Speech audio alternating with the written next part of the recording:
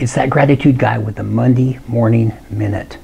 Be aware of what goes into your mouth and ears.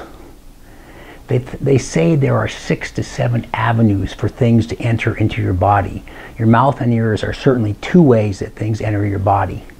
So why not be extra careful regarding what you let in?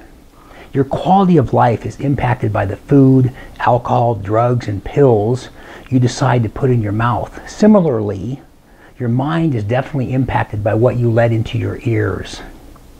If you let gossip, negative conversations, and negative self-talk enter your ears, you will get a mindset that you may not like.